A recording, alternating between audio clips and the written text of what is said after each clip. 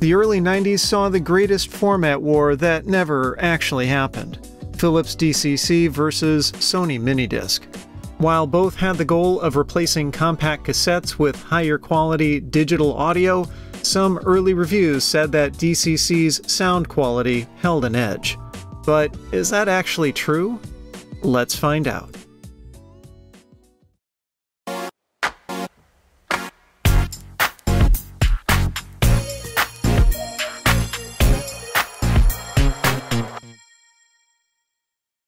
In order to fit a decent amount of music onto their respective media, both digital compact cassette and minidisc had to employ lossy audio compression.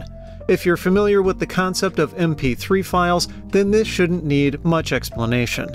But the specific codecs each format used were different, and when the two launched in late 1992, reviewers were able to tell them apart. Generally speaking, both sounded very good, at least when it came to casual listening. There was no clear consensus as to which was better, but it seemed like initial impressions generally leaned towards DCC as sounding closer to the quality of compact discs. And if you took a brief glance at both formats' technical specs, it would be easy to infer that DCC was overall better than minidisc.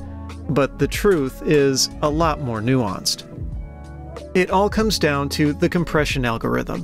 DCC uses a codec called Precision Adaptive Subband Coding, or PASC.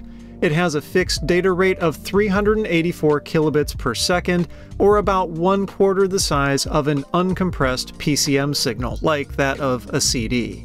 Sony's A-Track algorithm, short for Adaptive Transform Acoustic Coding, instead operates at 292 kilobits per second, closer to 1/5 the rate of a CD. One could take these numbers at face value and conclude that minidisc would sound worse, but there's a lot more going on that levels the playing field. Sony had developed A-Track on its own after a lot of research into psychoacoustics, or the study of how our brains perceive sound. A-Track splits the incoming signal into 3 main frequency bands for processing, ultimately using a total of 52 subbands to figure out what parts of the audio would be inaudible, so it could discard them to save space. Something Sony took into account was the fact that our hearing isn't equally sensitive across the entire frequency range. In general, we're better at picking out details in lower frequencies than in higher ones. Accordingly, those 52 subbands aren't equally sized. Rather, those that handle lower frequencies are narrower. This gives A-Track more precision in figuring out how to compress the signal. Basically, it's able to keep more detail in the frequencies where we're more likely to notice them. Incoming audio is processed in blocks, and Sony designed A-Track so that those blocks can be different sizes. Audio that changes quickly gets coded into smaller blocks, again in an effort to preserve detail. Philips, on the other hand, took a different path. Its PASC codec is really just a minor tweak to the MPEG-1 Layer 1 algorithm. The encoding process uses 32 subbands, and each one is the same size. Unlike minidisc, DCC could support 48 kHz sample rates and not just the CD standard 44.1, but at the same time, recording in mono did not double the runtime like it did with MD. But since it was based on a third-party standard, PASC did effectively get a head start on development over A-Track.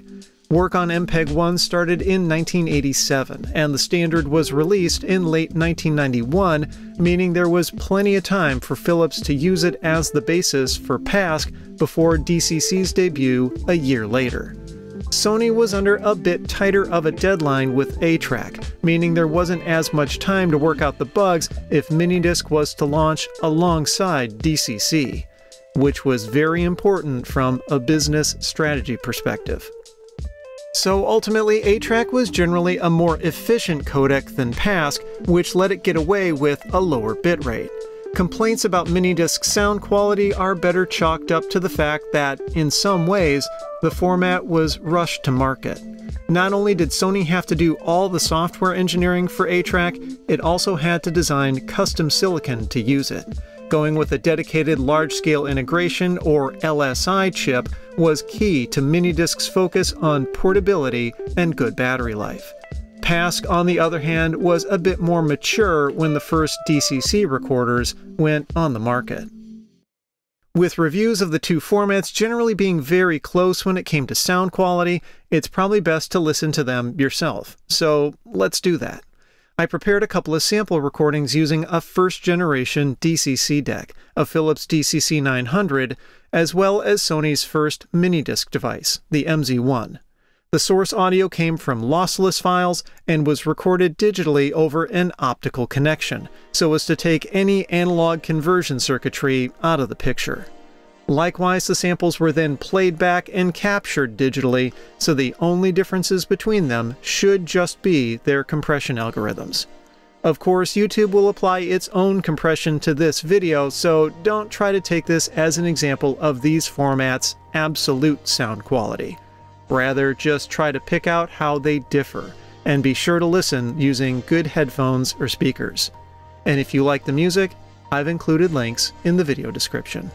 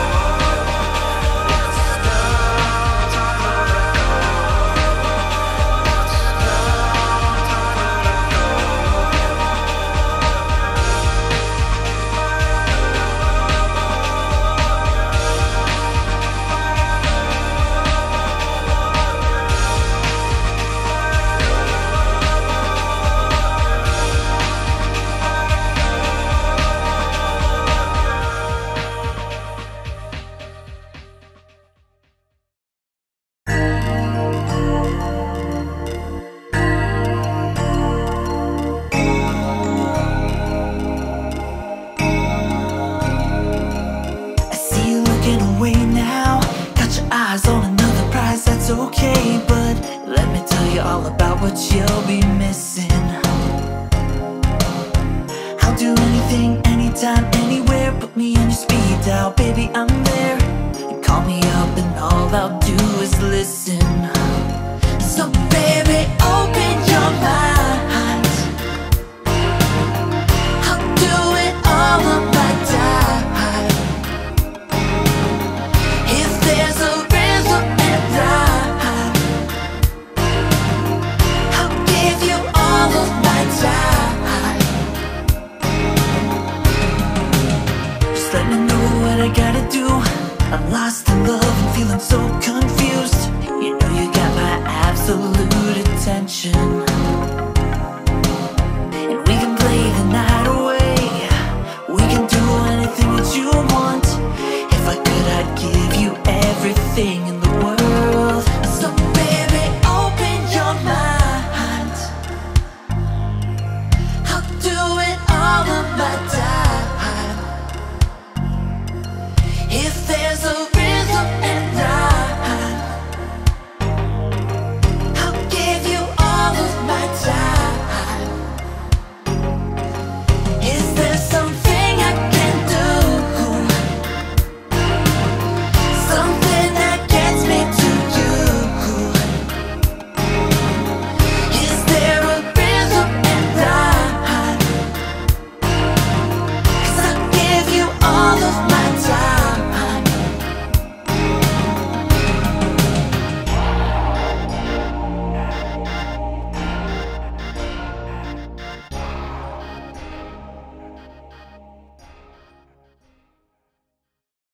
Could you tell the difference? Because honestly, I'm not sure I can. If there are any, to my ears at least, they're so subtle as to really be inconsequential.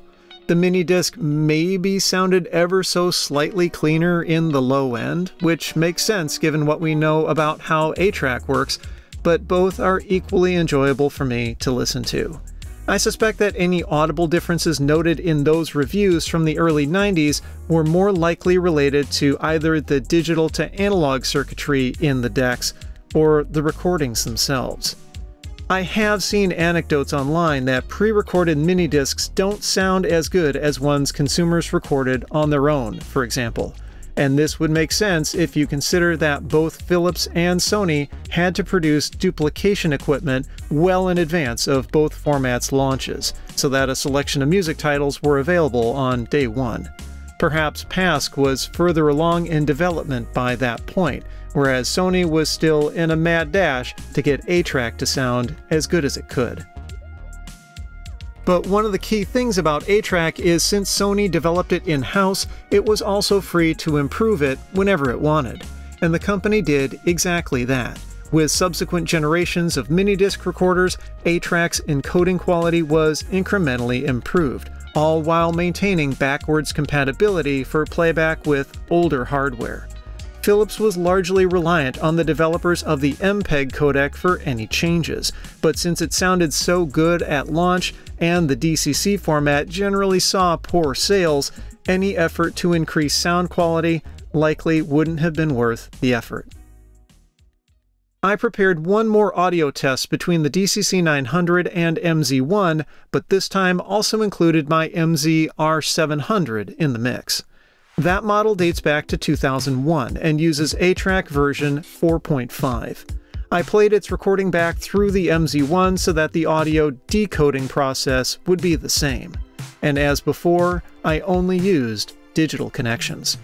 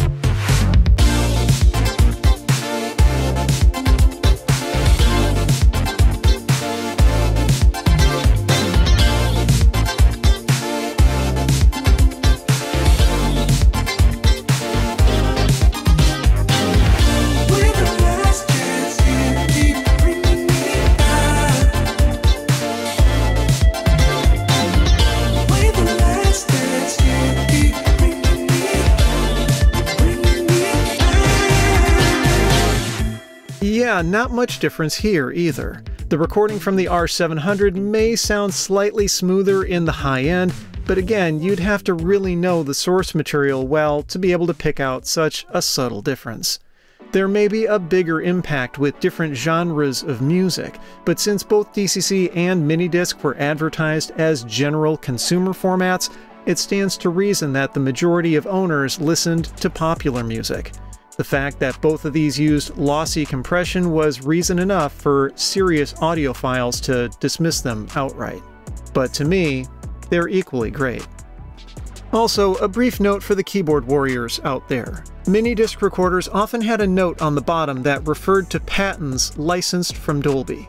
Digital formats like MD didn't need that company's noise reduction technology like what was commonly seen in cassette decks, so some might be led to believe that A-Track could have been something Dolby created. As it turns out, during A-Track's development, Sony's engineers found that the concept of adaptive-sized data blocks had already been patented by Dolby.